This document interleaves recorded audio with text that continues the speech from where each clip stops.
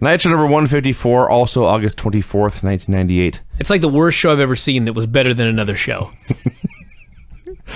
Hollywood Hogan and his crew arrive. Well, first off, we got to talk about Tony, who said we're often literally rolling. Right. So I imagine he was just rolling down the ramp as he was doing the opening. He may of be the like show. Mankind, surfing down there. Yeah.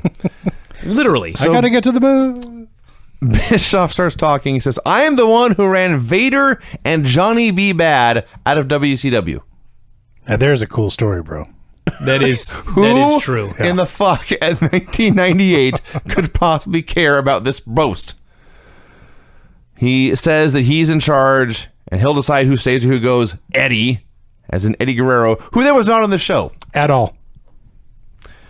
Hogan runs down DDP, runs down the Ultimate Warrior, as he called him. Oops. He runs down Kevin Nash, he runs down Goldberg, and that's it. Mike Enos versus Wrath. Things were going fine for a while, and they just turned south and never recovered. Wrath took two of the worst turnbuckle bumps you'll ever see.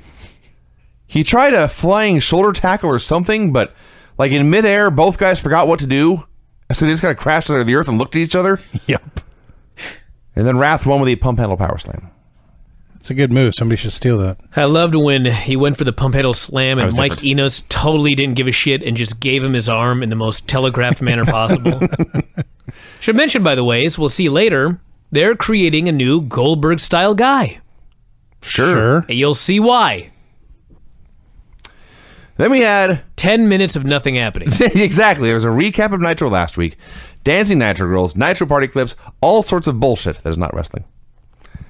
Kaz Hayashi versus Dean Malenko. Highlight of this was actually Larry. Says, you know, my uncle's name was Kaz, That's right. but he wasn't Japanese. And he starts mumbling and bumbling around trying to explain himself, and the announcers calmly said, we understand, Larry. He wasn't Japanese. Right. Your uncle. Dean was in total machine mode. Yep.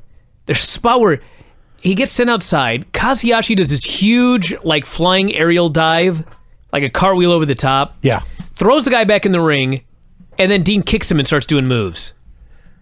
That happened. Yeah. There was no transition. No. There was no life to this match at all. It was just a series of moves properly executed before the finish. There was a great delayed German suplex, and Kaz was the one giving it. Oh, yeah. That was Kaz Hayashi awesome. was awesome. So he missed a leg lariat, this Mr. Hayashi did, and then Dean hit a leg lariat of his own, and then the double underhook powerbomb and the cloverleaf for the win. And he was just as emotional about it as I was. Wolfpack hype video, and then they all came out for a promo.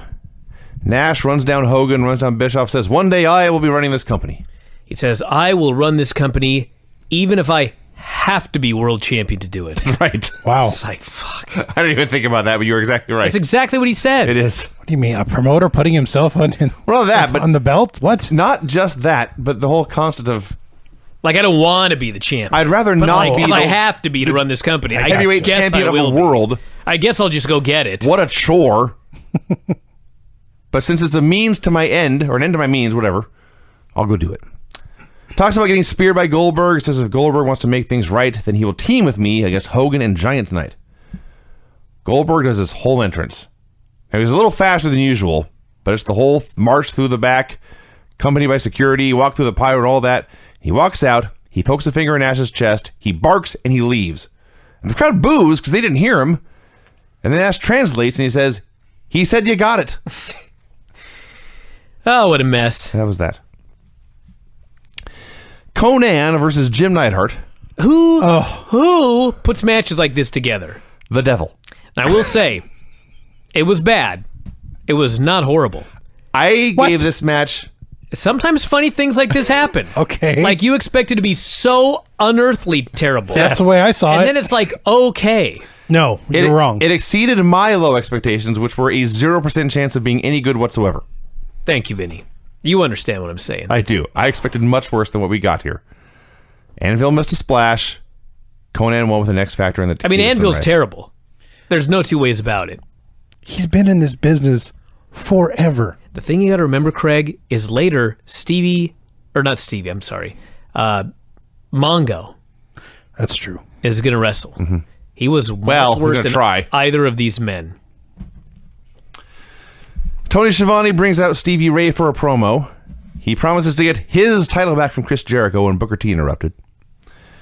Making his big return, he says, look, I had a grueling singles schedule. I was beat up. I needed to take some time off to heal up. He left the country, he said. He left the country. He didn't say which country he went to. No, he could have went anywhere. He could have went to Antarctica. That would have at least been a good story. I don't think he went to Antarctica. I want to see those skits. It'd be better than most of this show. Spinneroonies on the ice. Can you imagine how many times you could go around? So, he says, meanwhile, while I was gone healing, you took my TV title, you pretended to be TV champion, and then you lost the belt. Stevie blames all of this on J.J. Dillon. He says he's trying to drive a wedge between us. So basically, to cut to the chase, Stevie is all about the tag titles. The Booker wants a singles career. They're not getting along. Well, more to a point, Stevie is all about titles for himself. Well, yeah. So he took the TV title, he wanted it for himself. Now that he's lost it, he wants the tag title, so he'll have one. He's appalled that Booker T would be so selfish as a challenge for the U.S. title. Do you realize, by the way, that it was the TV title in the Best of 7, right? The Best of 7 was for a title shot. Oh, that's right. Yeah. Yeah, so they did that whole rigmarole, and this is what happened with the TV title in the end. Yep. Booker T left the country, and Stevie took his belt. Yes, the non-champion lost it to the Chris Jericho, yeah. Dude. If I ever expand Death of WCW again, I mean... I won't be able to do a print edition. Untold tales of the death of WCW. It's going to be like in 3 parts. Oh, Christ. Booker runs down Bret Hart because he has a U.S. title match tonight, and he wants Stevie to watch his back, but Stevie's pissed. Schiavone brings out Dallas Page for a promo. Dallas is looking for members of Team WCW. Yeah, there's War Games coming up, and this guy's, I guess, volunteered. He's begging for anyone to come volunteer to fight on behalf of World Championship Wrestling. That's the story. That's the story. And it turns out, by the way, there is no one on the roster worthwhile because 2 retired guys have to come out and help him. That's right. There's no Goldberg. Well, Goldberg wasn't interested. He's WCW, right? Yeah. Yeah. I mean, you could, the winner gets a title shot, so you could argue Goldberg can't be in it. But dude, the IWGP champion's in the G1, so anything can fucking happen. Well, Nitro is not the G1. Yeah, before you take a match, you might want to make sure that you have the proper opponents. And not only opponents, but partners as well. Yes. You don't just go willy-nilly, sign yourself up for a match. And my favorite part is that DDP is begging for partners, and Roddy Piper's music is queued up and ready to go. That's right. Sure. We haven't seen this goddamn guy in how long? When was the last time we saw him? Thank you for bringing that up. Where has he been? Oh, that reminds me, by the way. That reminds me. Let me go back a little ways. At the beginning of the show, they had that stupid promo with Eric Bischoff, and he had a pen. That's right. Because the old school name for a booker was the pencil, and he's describing how he can use his pen to keep anyone in or out of the business. Right. Wasn't the storyline that he had no power? Yep. Was that not the storyline? That he had no power to hire or fire anyone? That's why Roddy Piper was there. Now, apparently, Bischoff has power, and then they bring out Roddy Piper, and Roddy Piper does his usual bullshit promo. I don't know what the fuck he's talking about. He's talking about Sammy Sosa, Bill and Hillary Clinton, the dress, and then he says, I'm the only guy that you can't fire, Eric. What? I don't know. Now, here's the thing. I don't know. He's the commissioner. He's the commissioner, and he shows up once every 2 months. Yeah, because this show sucks. When all was said and done, the upshot was Piper was going to be one of Page's partners in War Games. He thought Warrior should be the other guy. They would find out before the show was over, he said. Steve Mongo McMichael versus Scotty Riggs. Scotty Riggs looking more and more like Saturn in the physique department. I will say one thing positive. Steve McMichael's selling was the funniest thing in the night. It was not. Like, there is no NWO skit. There is no DX skit. There is no Rock promo. There is nothing in the whole 90s that was funnier than Steve McMichael selling.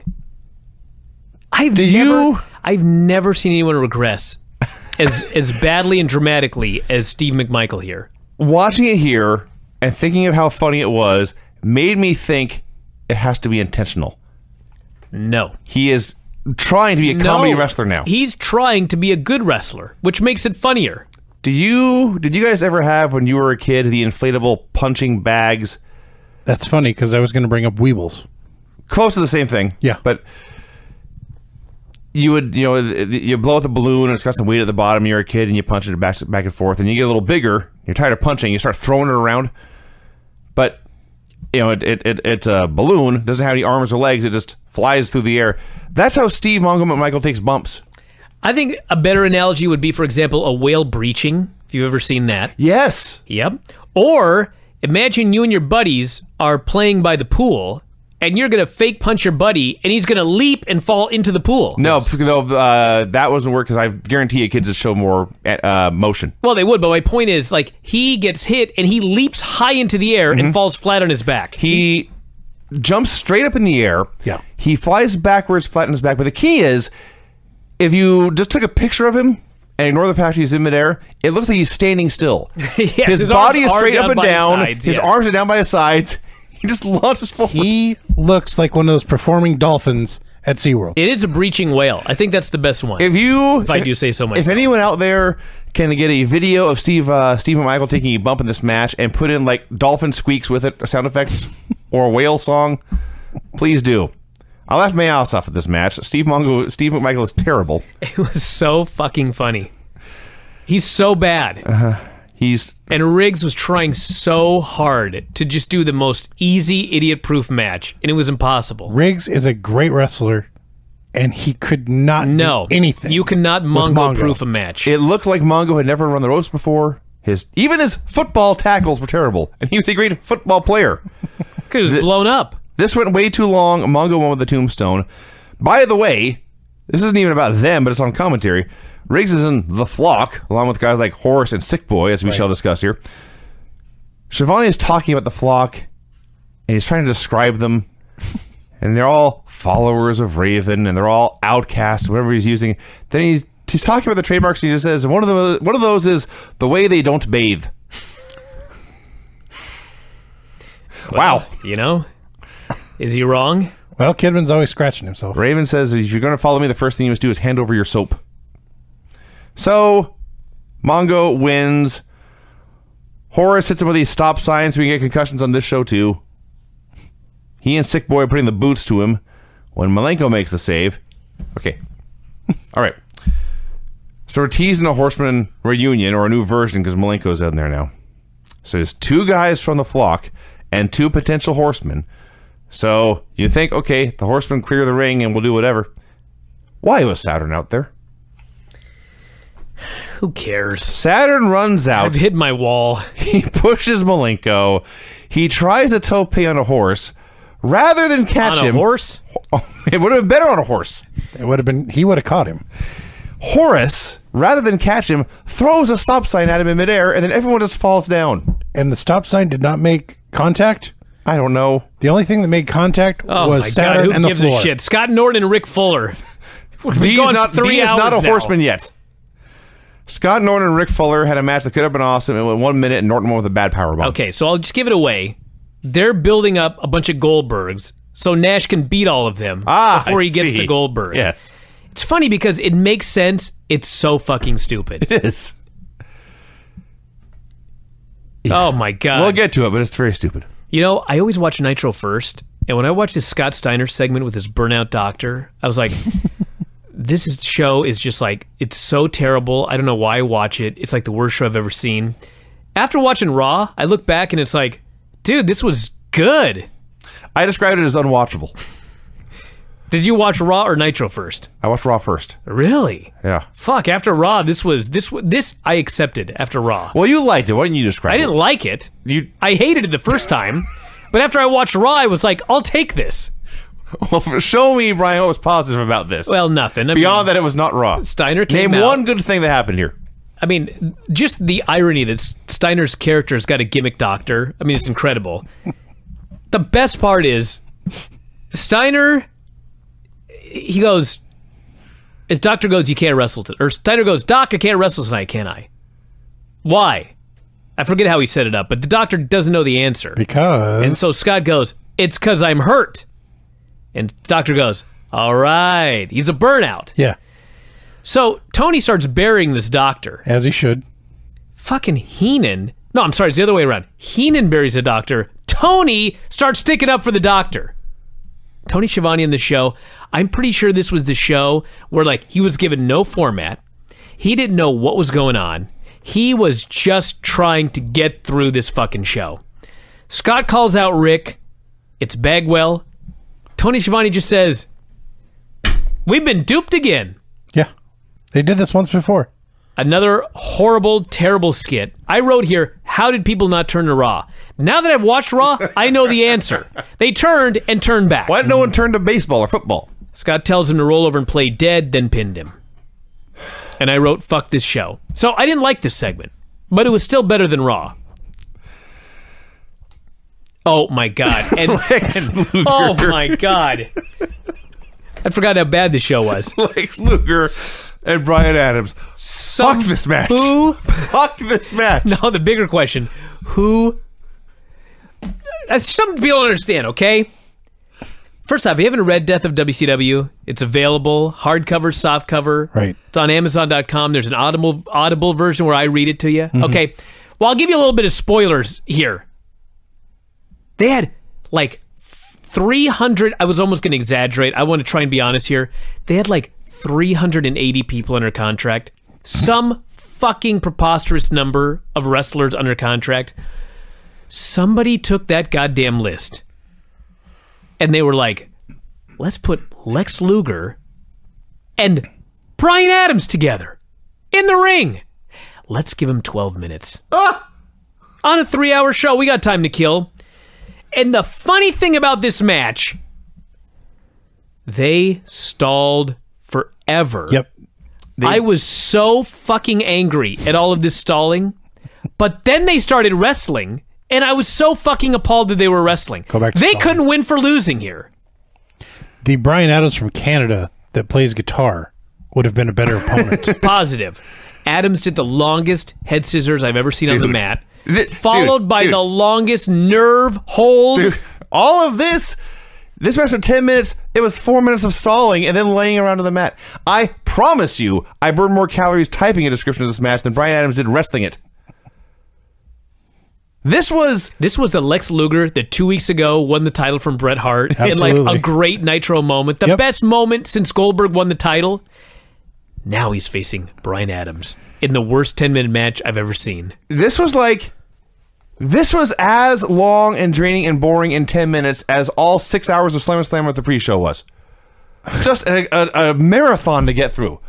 Just a death march. This match cut like a knife. Thank you, Craig. So finally Lex makes his comeback. And it's amazing. It is amazing. No matter how many times they kill Lex off, no matter how many times they drop the ball with him, at least he can get the people in behind him just by calling for that damn rack. Lex really was astounding in that way. Eventually, he fought off interference from Vincent. He hit the torture rack. He won. And as terrible as this match was, as soul-draining as it was, the people were happy they got to see Lex Luger rack somebody. Had a Warrior hype video, and then Warrior came out for a promo. Oh my God. Listen, I hesitate to say this because he actually did pass away. The fact that he lived 19 years after this promo, all he did was come to the ring. He was gasping for air. He was gasping for air, cutting a promo. And then later in the show, he actually did a couple of moves, and I thought he was going to collapse. I could not believe how unhealthy this guy looked in 1998.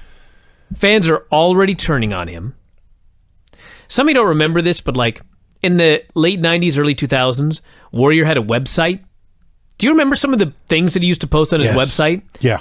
It was like he took the thesaurus and just found the most preposterous... He wrote something and then spent hours going through and finding the most preposterous word to replace everything that he wrote. It was indecipherable. It was like, because he was a smart person, but he always played just a lunatic on WWF television, he wanted overcompensate. Oh, did he ever? So he is out here rambling on about how he wants to start a revolution based on magnificence, not malfeasance.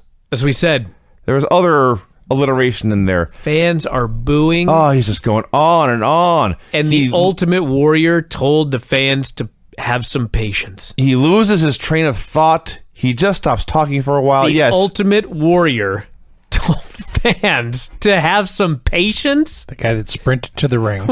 What? He just goes on and on. It's so bad.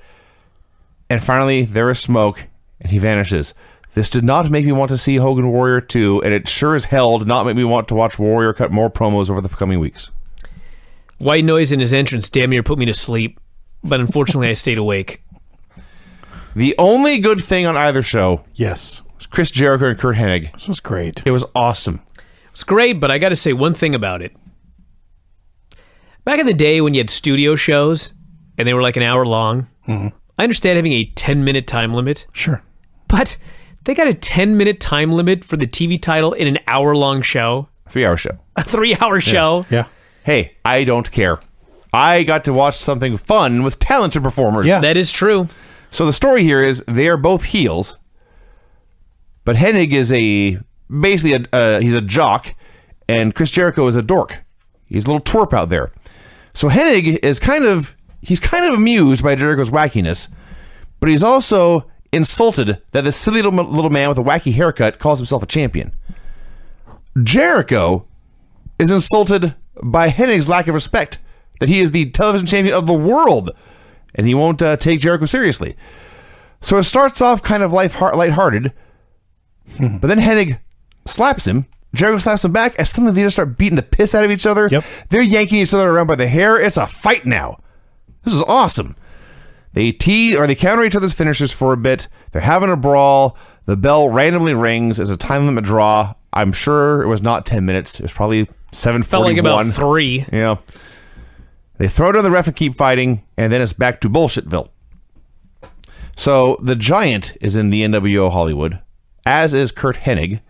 Chris Jericho is a free agent, although he is not a candidate, I guess, to fight on Team WCW. So Giant comes out, and Hennig is holding Jericho, inviting Giant to hit him, but Giant instead throws Hennig to the ground. Jericho leaves, and Giant and Hennig bicker at each other as they go to the back. What's going on? Dissension. Well, the way they described it was that Giant and Jericho have a connection that overrules Giant's relationship with the NWO. Why do they have a connection? I'm pretty sure they're both going to WWE, so they're buddies now. It's foreshadowing. Yeah. They are setting up their tag team championship run in like 2010. It's Jericho. I hadn't thought of that. Yep. Jericho here in 98. Oh, I apologize to both you men. I did not give you enough credit for the long-term story planning of Jericho. This is awesome now. Yeah. This is the best segment. I told you.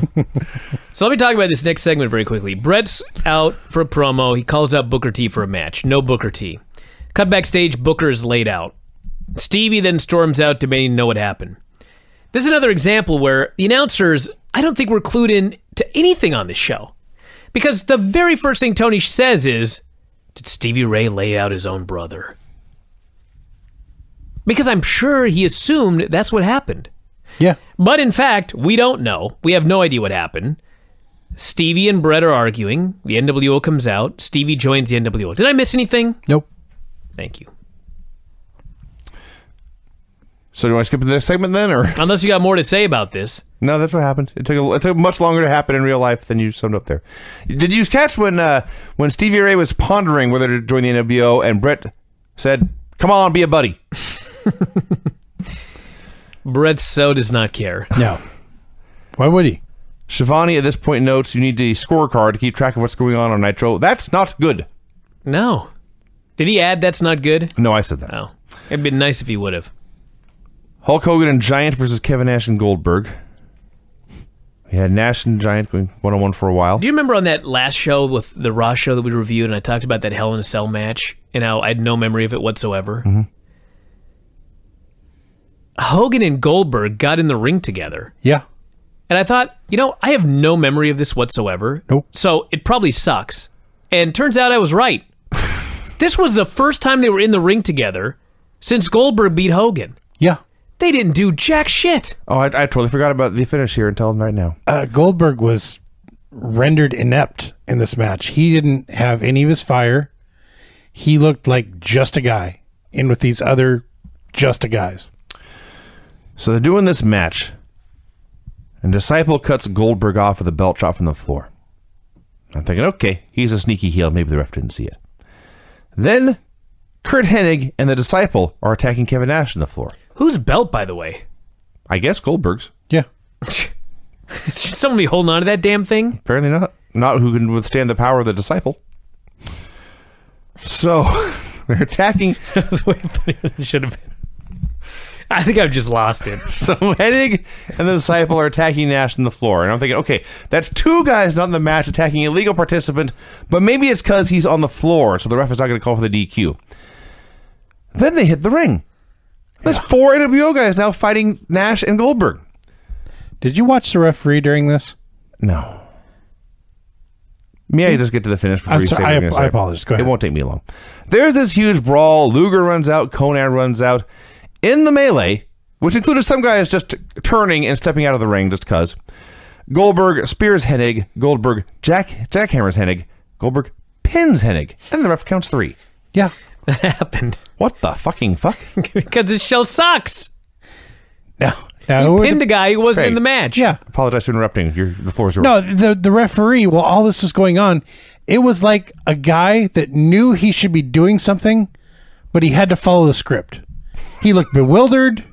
There was garbage hitting the ring because the fans knew it was complete BS, and this ref just had to stand there and look like a moron because he didn't disqualify anybody. No. And then he countered a pin on a guy who was not in the match. That's the best part. The guy was in the match, he got pinned. And a no DQ match where you can pin anyone. And Tenay what an angle. Why didn't pin a fan then? He may well have. This fan's got an NWO shirt. Should have pinned that damn ref. And Tenay was forced to say 158 for Goldberg. Yeah. Really? Yeah. This counts. Yeah. Dude, wait till Sid starts losing and it counts as a win. This is the least of our worries. So this time Nash accidentally hits Goldberg. Then Goldberg brawls with Giant. Giant knocks him out of the ring. Warrior, Page, and Piper run down. This was, honest to God, the last 30 seconds of this show were good. Okay. Okay, first off, I got to see DDP running. Sure. Followed by Warrior running. Yes. Followed by Roddy Piper running. Combined age 206. They all made it to the ring. Yeah. Okay. Warrior starts running wild on guys. Piper starts running wild on guys. The fans absolutely lost their shit. And I was like, you know what? Hey, if it works, it works. Now, I realize I could say that about Raw, but I don't want to give him any credit. But this worked, so I'm going to give him credit. I just thought it was funny that these three men stood tall in the ring, and they weren't even involved in the main event. No. Now we're setting up war games, baby. The worst war games ever. Show ends with Team Old, Page, Piper, and Warrior. They have cleared the ring. Goldberg and Nash are bickering on the floor, and the show goes off the air. Now, I will say one thing I'm happy about that I watched this. There is a photo out there. It's easy to find if you want to, but it is Goldberg, Piper, Warrior, and Page just posing for a photo together backstage, and they're all smiling. But it surfaced like years after WCW died, and I was just looking at this thing, just saying, "What? When the fuck did this happen? What is this quartet? When were they all in the same room together?" I had totally forgotten that they were in fact now you Team know. WCW. So yes, it had to have been after this event. Listen, everybody, I hate to do this, but we're gonna watch War Games. We're gonna watch that War Games match. By this, I assume you were watching the 1987 version again. No, we must watch it, and then I think Vinny and I already did this, but we're gonna watch Hogan and Warrior again later. These matches must be watched. Okay, it's ways down the road. I hate you right now. Fear not. You'll thank me after you see the log roll spot. No, I won't. All right, everybody. That's it. Thursday, we'll talk more about the convention because I know Ed's going to send some stuff, and Vinny and I will have plenty of time because we'll be chilling out at the beach together. What a time that's going to be, Vinny. Woo. I know you're excited. Are you going to set up something like this on the beach? This lounge chair? Oh, man, I already got it. You should see the upstairs. There's 2 beds up there. I've never been there, Brian. Whoa. What are we doing? What kind of show is this now? Well, we're not going to be in bed together. Okay. Well, not yet. But you'll be on the bed with that thing right there. I'm not talking Craig. I'm talking the mic. This mic, not this mic. I just got really uncomfortable about this whole beach thing. Get out of here, you idiot. Vinny, last time we were at the beach, you and I sat in a car together in the dark in the parking lot for an hour. We do have a really weird relationship when you think about it. Yeah, don't fucking say. Yeah. Anyway. It's just dawned on you. Yeah, just now. Yes, I'm not big on self-introspection. That's going to be fun, everybody, so look forward to that. And that is it. We'll talk to you again after a while. Good night. Bye.